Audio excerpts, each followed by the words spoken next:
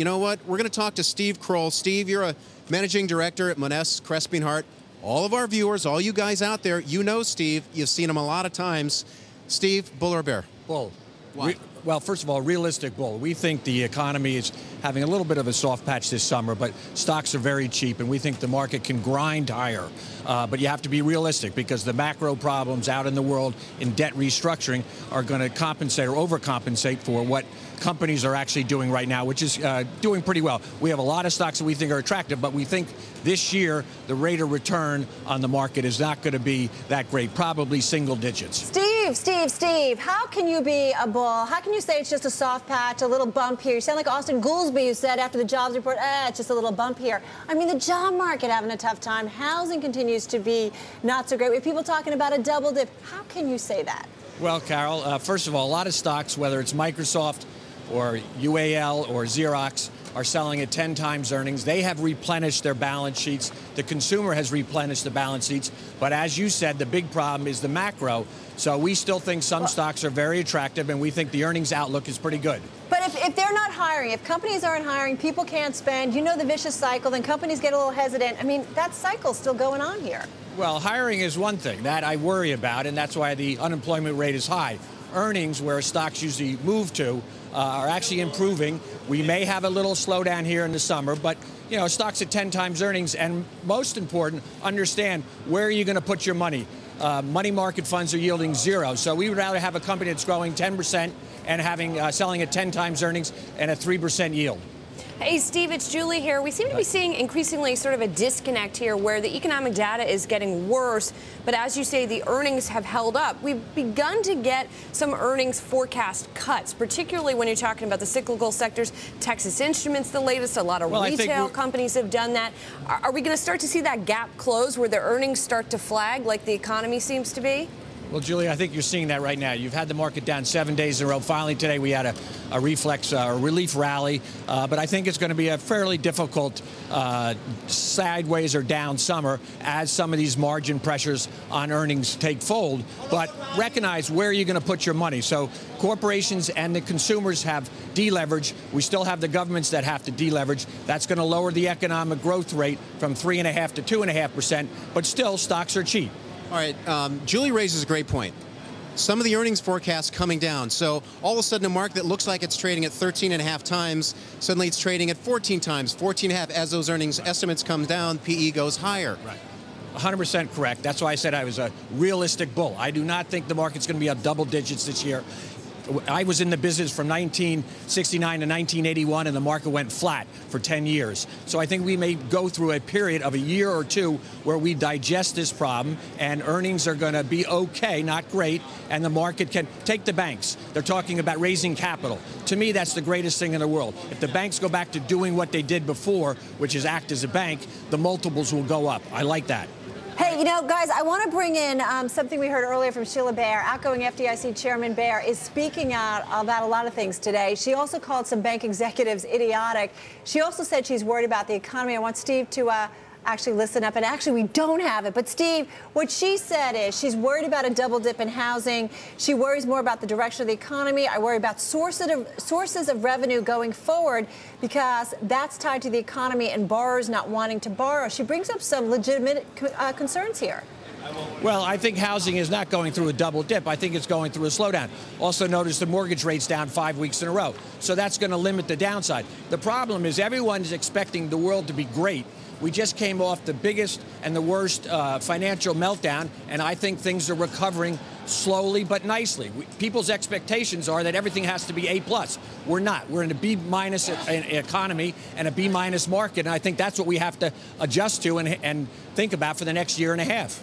Steve, if it's a B-, why not just sit in cash? And by the way, cash might not be the dollar. Might be the euro, might be an Aussie dollar. What's your thought? Well, cash, you get nothing. You're getting 0.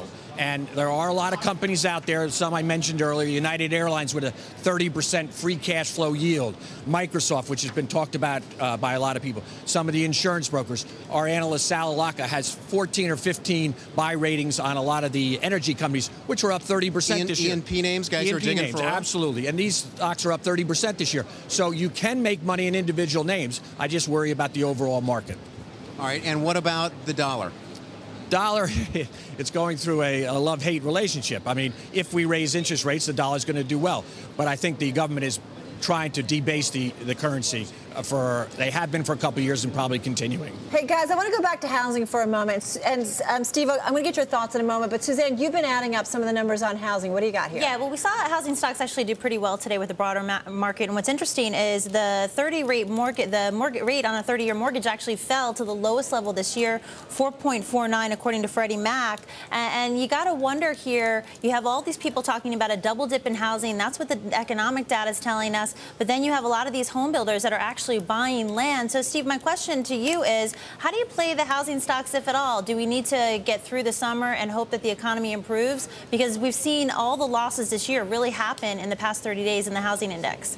Well, one of the best things to do is start talking to real estate agents, and they will tell you that business has picked up dramatically over the last 6 months. And some of the housing stocks are up 30 and 40% off the bottom. It's not nirvana. It's not back to 2007, thank God.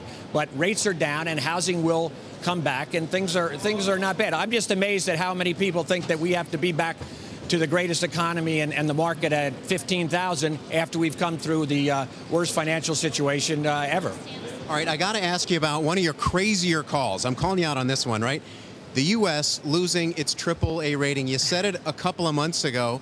Carol, I think I just heard you snicker. Was that right? No, well, you know, I can't snicker. I have to give Steve props because he said it to us early on. And then what was it? Early this year, we actually had, talk from the ratings agencies that, they're kind of watching it out. So I have to give him props. I can't snicker. Well, Carol, thank you very much. But let's talk about what was in the paper a week ago. We were talking about a debt limit and possibly defaulting on the debt.